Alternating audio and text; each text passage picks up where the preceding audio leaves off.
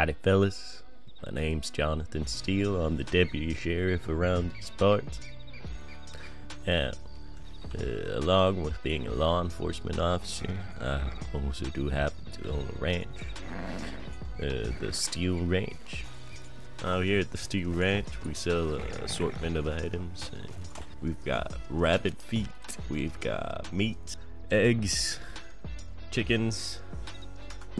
Anyway, now when I'm not here at this lovely ranch, which I'm not most of the time, if my superiors ask, then I'm usually found around and state patrolling. Now I do a lot of patrols, especially if the marshal asks.